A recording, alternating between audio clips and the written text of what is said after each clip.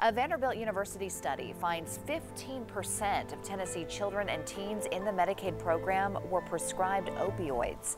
The study says it was most often for dental procedures, outpatient medical procedures, trauma, and minor infections.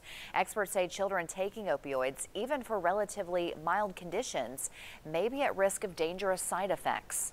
We plan to continue highlighting the impact of opioids in East Tennessee. So far this month, 13 people in Knox County have died of suspected overdoses. That's according to the District Attorney General's office. That brings the total number of deaths for the year to 166. 294 people died of suspected overdoses in Knox County last year.